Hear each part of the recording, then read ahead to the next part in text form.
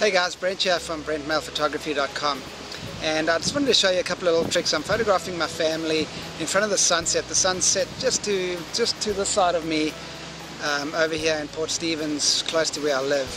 And I'm using a little point and shoot camera, and I want to show you a couple of tricks that I use to get some images that really stand out.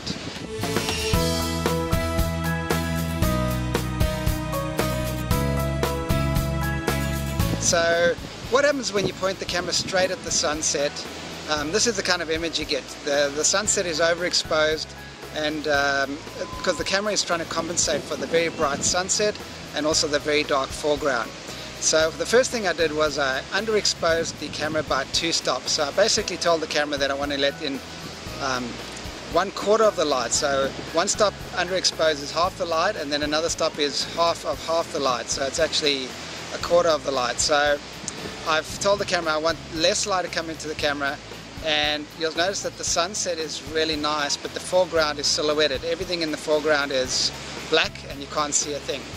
So here's a picture of my family with my camera at -2 stops underexposed, and you'll notice that they're just silhouettes, but the sunset looks good. So the next thing I did was I turned on the flash on the camera.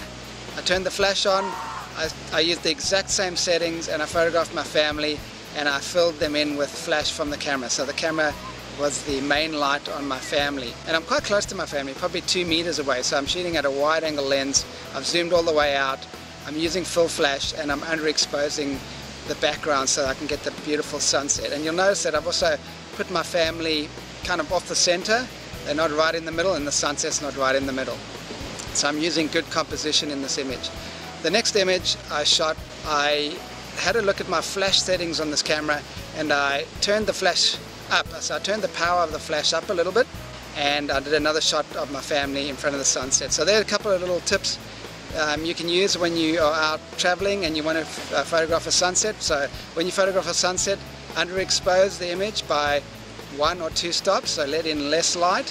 And if you're photographing people in front of a sunset, make sure you use full flash and you underexpose the background.